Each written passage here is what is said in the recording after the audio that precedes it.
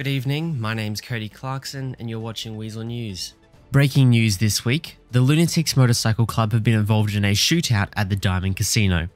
The Lunatics were attempting to enter the casino with illegal weapons on them, including knives and other melee weapons. Phoenix Security, after a lengthy conversation with them, took one of them into custody after they attempted to breach the casino perimeter. The Lunatics then got extremely violent, pulling guns and knives on the Phoenix officers. The situation quickly deteriorated and the Lunatics members shot to death 3 Phoenix officers and stabbed another. 4 Phoenix officers are now dead and 3 Phoenix officers have been critically injured. The police quickly arrived on the scene and set up a perimeter. The Lunatics chose, rather than to surrender, to shoot their way out of the police perimeter. As the gunfight started, most of the Lunatics were able to break free of the police perimeter. The police are yet to issue a statement on the matter. However, it's expected that within the coming days, the police will announce their official investigation into the Lunatics Club, the illegal weapons, and criminal activities. Additionally, it's expected that warrants for the arrest of several members, including the leader, Mark Zander, will be issued for the possession of illegal firearms and murder of 4 Phoenix officers. As stated, due to the ongoing investigation, police did not want to comment. However, here is one of the senior security officers their statement on the situation. My name's James Connor. The Lunatics just started shooting out the casino, just shot everyone, our officers and other people in the casino as well. Oh, the Lunatics? You guys are all getting blacklisted from casino. Oh, Mark Zander, the leader of the Lunatics, pulled out a golden revolver and shot one of the Phoenix officer in the head.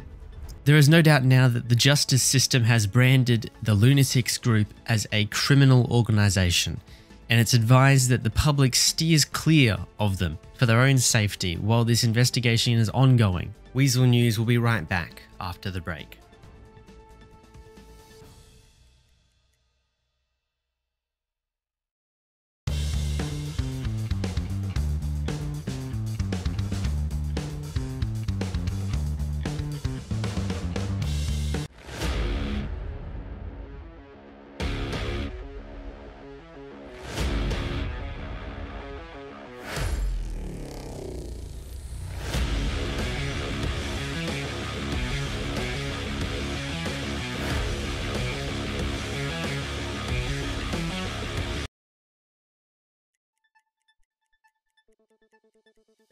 This week, the San Andreas government held a medal ceremony to honour several members of the community that have excelled in their chosen field of work and have benefited the community greatly. These included the police force and private security and other fields of representation within the San Andreas community. The wedding of Jake and Bella was held this week, and next week, Jack Lost and Eden are getting married. Make sure you attend those weddings respectively. Additionally, this week, Benny's Original Motorworks cancelled their contract with Phoenix Security. The city mourns the untimely death of Diamond Casino COO Terrence Roberto, who died this week in an unfortunate plane crash on Mount Chiliad. The funeral was widely attended by not only his friends and family, but also the many people whose lives he touched during his time in the city. To those who knew him, his name will always be remembered. Weazel News will be right back after the break.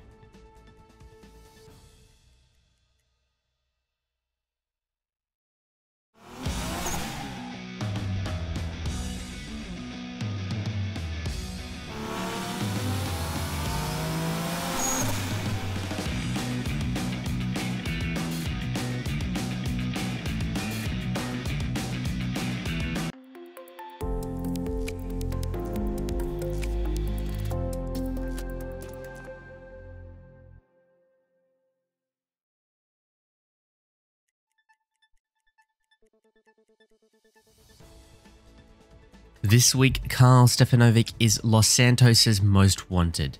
He's led police on pursuits, he's been in gunfights, he's on a massive crime spree. When will it stop? Only time will tell. Him and his accomplices have shot at police with two-handed weapons, they've robbed banks, they've held people hostage. The extent of the crimes Karl Stefanovic is willing to commit clearly knows no ends. Most recently, he led the police on a 23-minute pursuit across the state of San Andreas. When will the crime spree of Karl Stefanovic come to an end? Who knows? But what we do know is that at this moment in time, Karl Stefanovic is one of the most wanted men in Los Santos. That's it for Weazel News this week. I'm Cody Clarkson. Thank you for watching. Good night.